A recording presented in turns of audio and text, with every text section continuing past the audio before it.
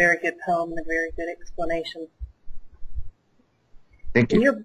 In your broad list of accomplishments in life, including being a TV star on Ghost Hunters International, traveling the world, earning degrees in English and culinary arts, you published 2 books, and you co-host a very successful internet radio show called Dead Serious. What else is on your list of ambitious goals?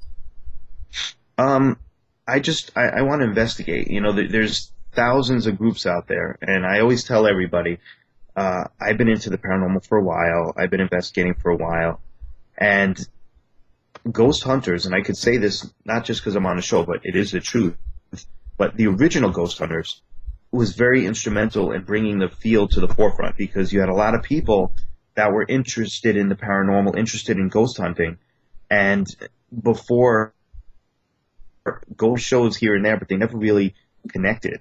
And by this show coming out and connecting and being such a runaway hit that it has become, it almost validated people. It almost validated the field. So it was letting people move on without feeling ostracized and outcasted because of what they believed in. But then again, the negative side is that groups have been crawling out of the woodworks. There's literally tens of thousands of groups now that Ghost Hunters started that were not there before.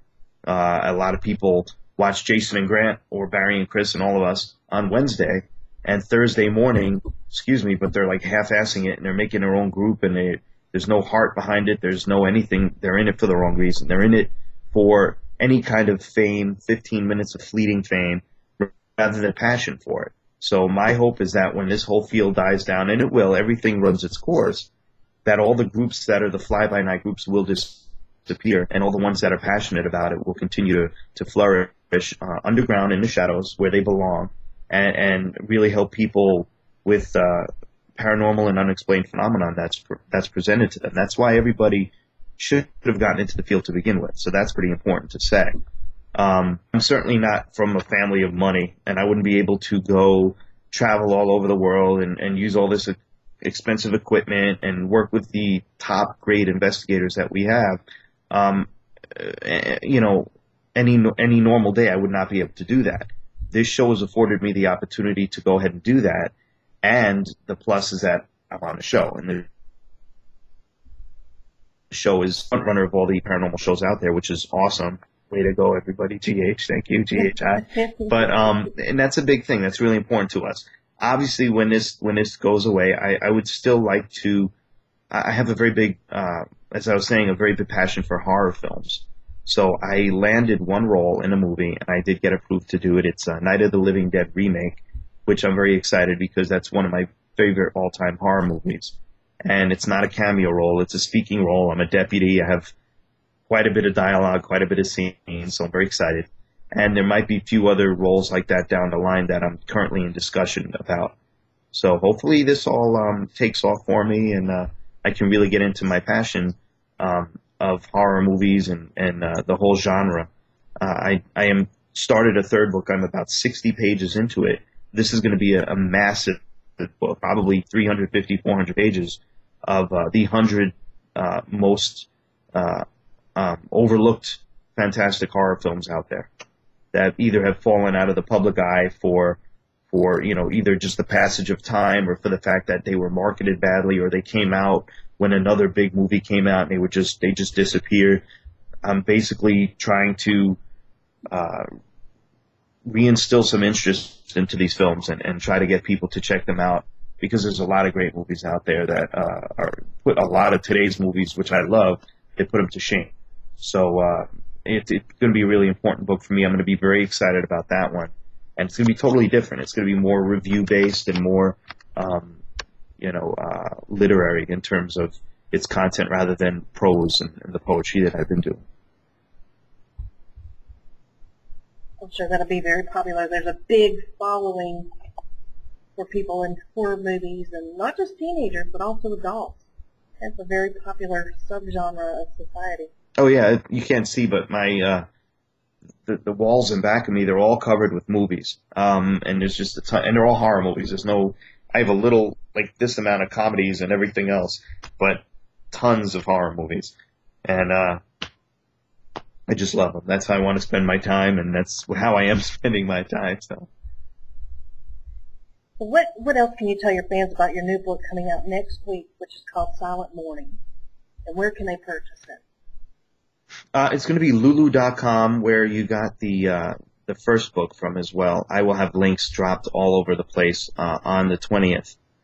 But it's a very, very heartfelt book. I had a proof copy because you always have to get a proof copy to make sure everything's good to my mom. I read it first, but I sent it to my mom, and she absolutely, and she's a harsh critic. She doesn't just, I don't do everything fantastic in her eyes. You know, if there's something that's up, she'll tell me. And she read this and she said that she thought it was so much better than the original, and she liked the original a lot. But she was very proud of it. She said it was really, really good. I'm excited about it because I think it's deeper. I think there's more meaning behind it. And I split this one up. With the first book, most of it was about overseas travel, and then there were a handful of poems at the end about local stuff that I've been through with Alpha, my team, and everything. It's pretty much half traveling and just half daily life observances. And I think that works very well. I think it's going to be received very well.